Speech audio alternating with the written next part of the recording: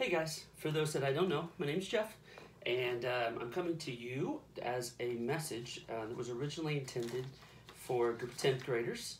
So welcome to all of you sophomores who've been working together, walking through discipleship together.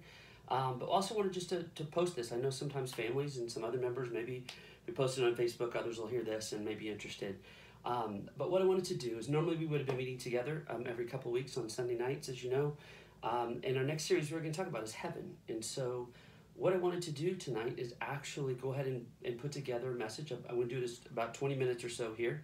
And the original intent, as you guys know, normally we do some interactive and questions and things, but this is obviously the format we have for right now. Maybe we'll try a Zoom call later to do this, but I thought we'd try it once and just kind of see if anybody pays attention or is interested or anything like that. So let me pray for us. God, I just pray that this message would be used for whatever you have in store. God, that you would be glorified, that no one would remember my name, but that your name would be exalted. In Jesus' name, amen. So I don't know what you guys are thinking about as you're going through this time. Obviously, as students, there's a struggle because you're so active. Your social life. I mean, all the things happening. No school. Video school, online school. All those kind of things and adjustments that are happening. But what I wanted to do is I wanted to take some time and to really dive into heaven. And I'm going to use a lot of messages. I learned most of my learning. I've done some studying and learning, but the way it was all put together, David Jeremiah, a pastor out in California, did this many years ago. And so to me, this just makes the most sense. So I'm going to use a lot of his material, the way that he organized it together to share with you. So the first thing we'll just start out with this is, I don't know, with current Corona and COVID and all these things going on, if it's changed the way that you think about anything. I'm thinking a lot of people are thinking more about death and about heaven and about hell and the afterlife and what's going to happen there. As a matter of fact, I know I've heard over something 15,000 people gave their life to Christ online the first week and over 22,000 the second week. So God is moving and God is using this situation. And so what He wants to do is to dive into heaven. And so if you're familiar with science and everything, there's all different rates on how often people die, right? And there's different rates on the flu virus and the COVID-19 virus. But I will tell you that there is a 100% chance that you will die. The current death rate is 100%. Everybody who's ever lived on this earth has died. And everybody who lives here now will die at some point. Unless, Scripture says, Christ comes back and takes us to heaven and we're caught up to be with Him. And Lord Jesus, come now. Amen. I'm ready. I hope you're ready too.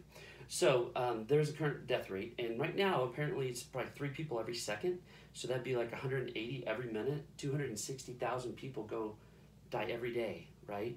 And if Scripture's correct, if God's word's correct, then 260,000 people, when they die, they either go to heaven or they go to hell. Those are the only 2 choices. There's not an in-between. I don't know if you've grown up, learning about purgatory and other things. There's a lot of interpretations and texts over the years, but according to the Scriptures, when people die, you're given one chance to decide, and the result will end up in heaven or hell. So let's talk about heaven. Is heaven something that you're thinking about? Is it something on your radar screen? Maybe it is more now because of everything that's happening. But let's talk about this because at the end of the day, at the end of your life, at the end of my life, the only thing that mattered is, did you say yes to Jesus or did you not, right? Are you looking forward to what's to come? And I think part of the problem is so many of us think, oh, well, heaven's just, some things like, oh, it's going to be so boring, right? We're just going to sit around on our harps and angels and do that all day. I'd rather be in hell with my drinking buddies and, have playing cards and all the images that Hollywood portrays.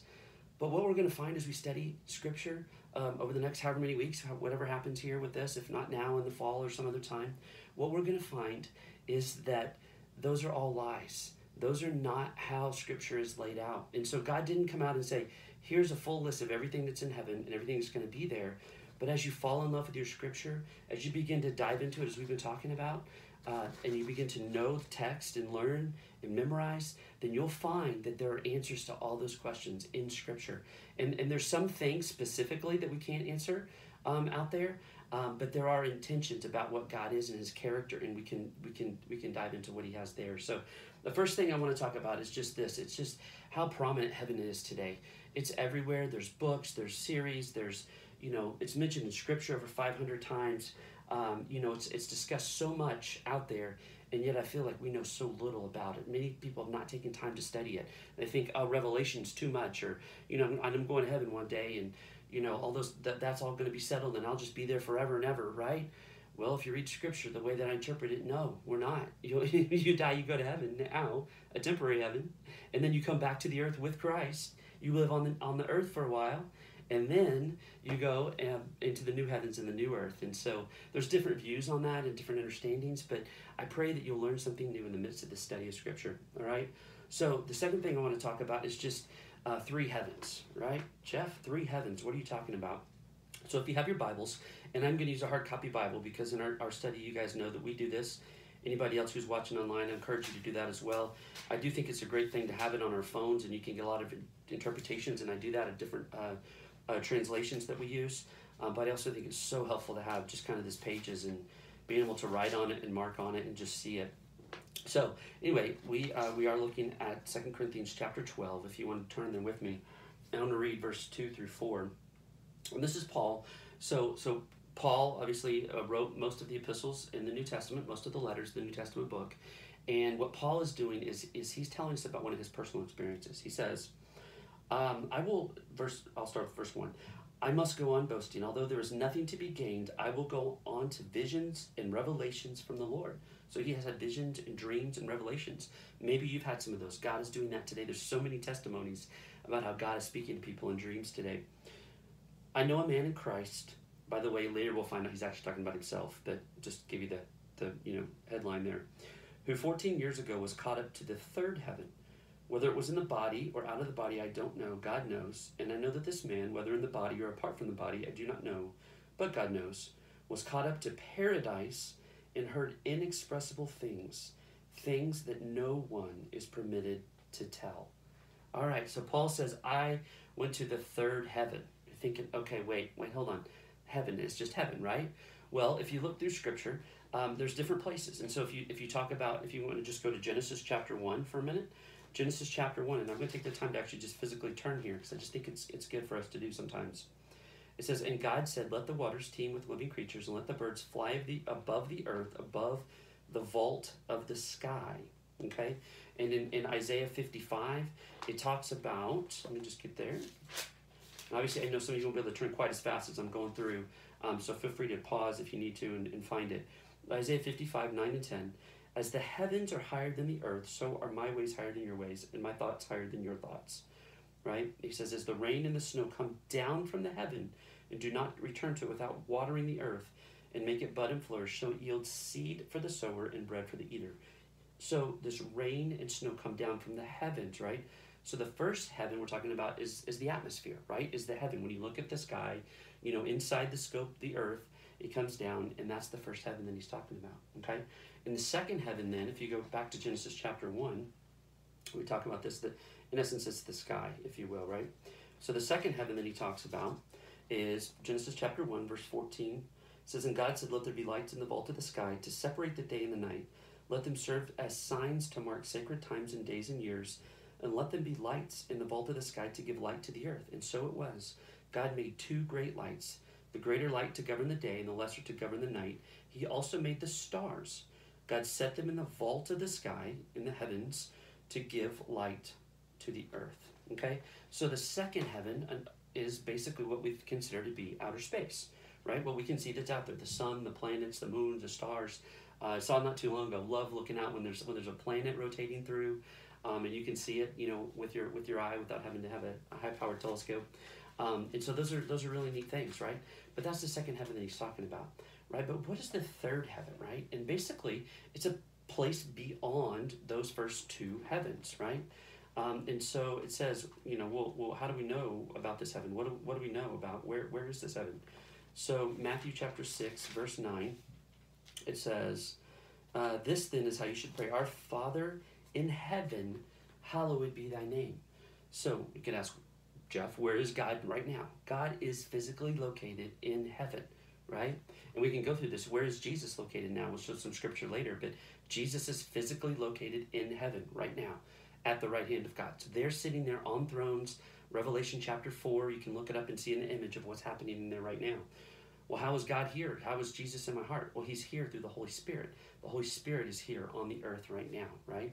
But one day, this third heaven, right, where Paul was carried up to in this dream, in this vision, is where Jesus was and where God is. We also see, if you know the book of Revelation, John, one of the 12 apostles, he was the writer of that, so he also had this vision and also was taken up into the third heaven, even though he didn't use those specific words, right? And so we see that this is where God is, this is where his throne is. And so when we're talking about heaven, we're talking about this third heaven, we're talking about this throne, where God is. It's beyond any outer space things we can see, and that is where he is located, okay?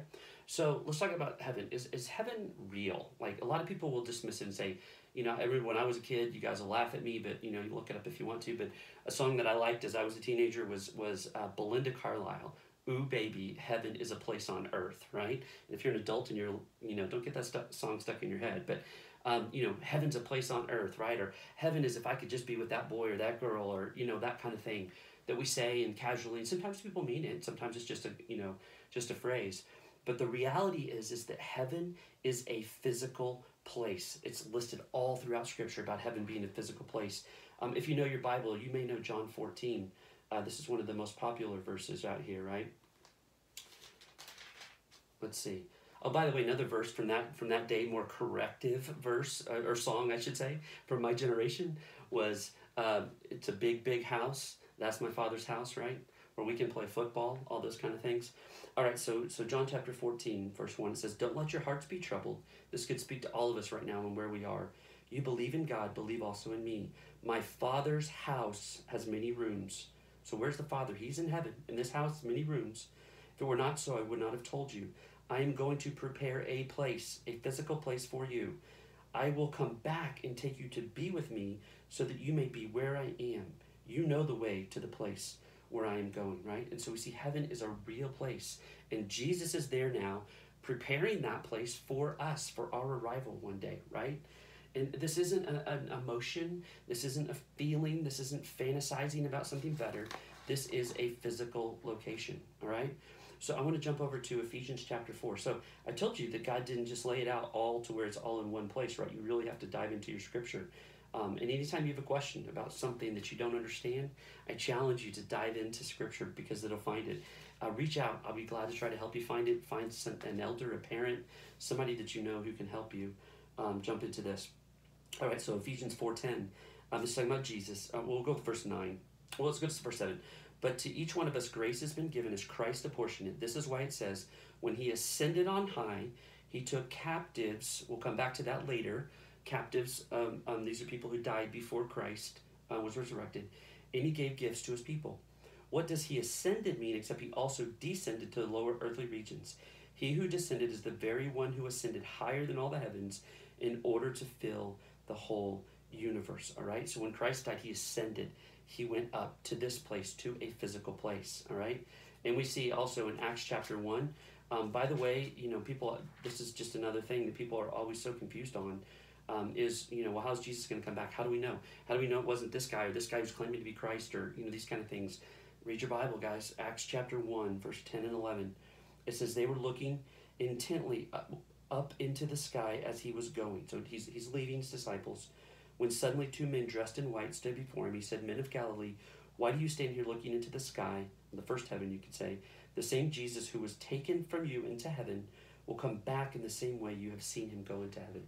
So he will come back down, descend from heaven, just like he did when he ascended from this physical place of heaven, okay?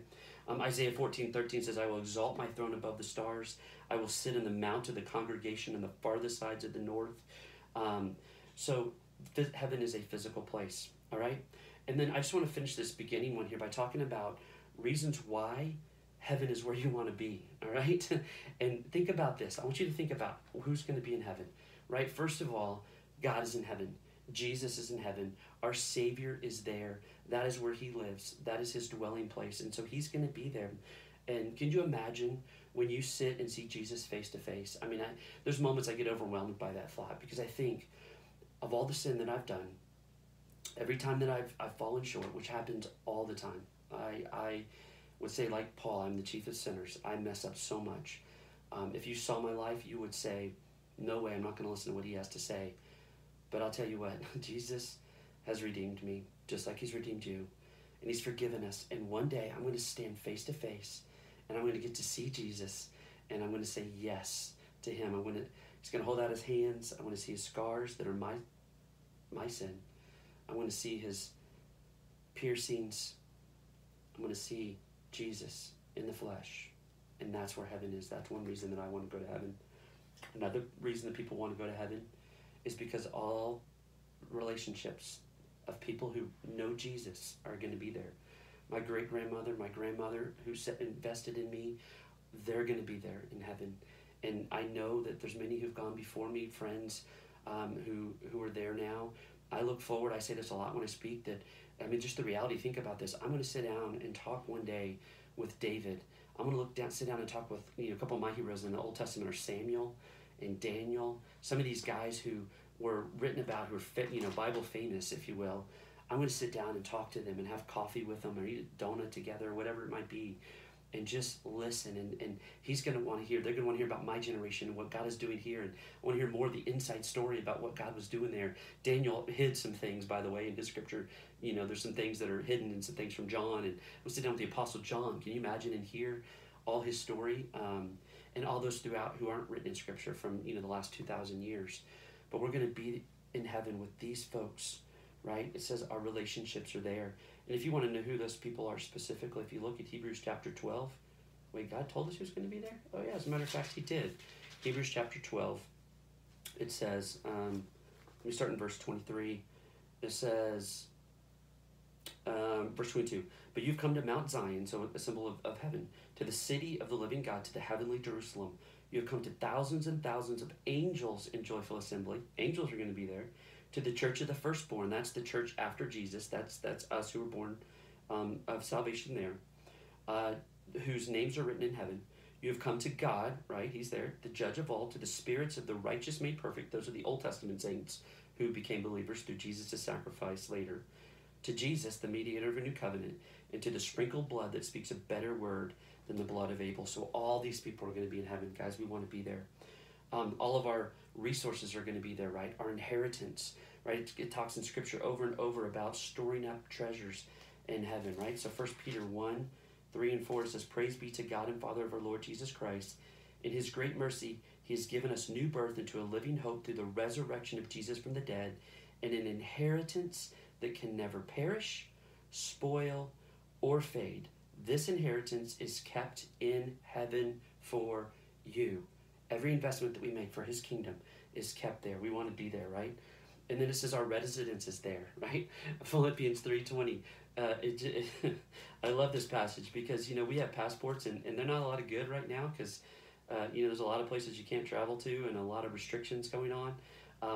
But what it says in Philippians chapter 3, verse 20, it says, but our citizenship is in heaven. We eagerly await a Savior from there, the Lord Jesus Christ.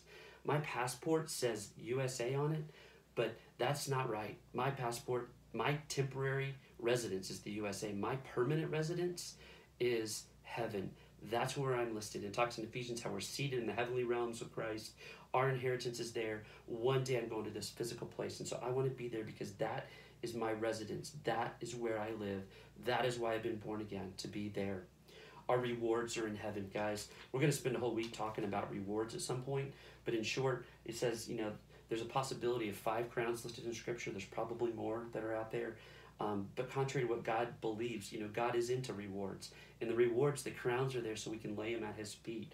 And we'll talk about that later. But there's rewards for those who are faithful and follow God.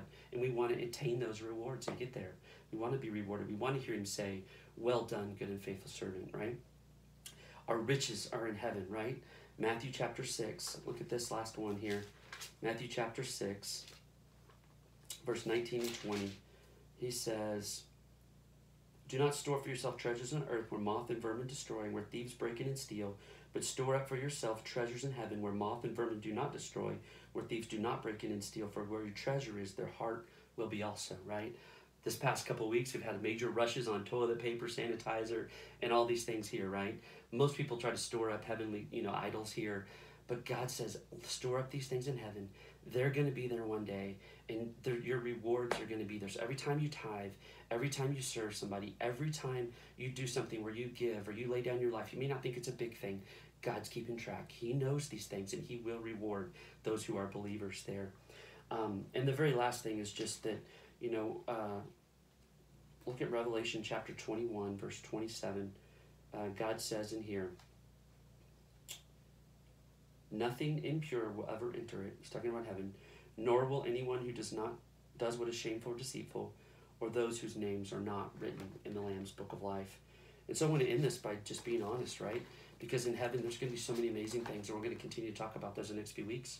But the problem is if you don't know Jesus, if you haven't said yes to him, then you're not going to be there. You have no reservation. You are kicked out. You're going to be thrown out into a lake of fire, which we're going to talk about, which is absolutely awful. There's no games, no poker, no fun time with friends. It's isolation and forever and ever, apart from anybody, with pain and torture. Amen. That's what hell in the lake of fire is actually going to be like one day. And so I want to ask you, close this by saying, do you know Jesus? If you don't, I want to ask you to pray with me. If you know someone who doesn't know Christ, maybe you want to share this with them or connect them with what we're doing. Dear Jesus, if you don't know Christ, pray this with me. I realize that I don't know that I'm saved. I don't know that my sins are forgiven. I don't know where I'm going to go when I die. But Jesus, I believe in you. And I believe that you can forgive me for my sins.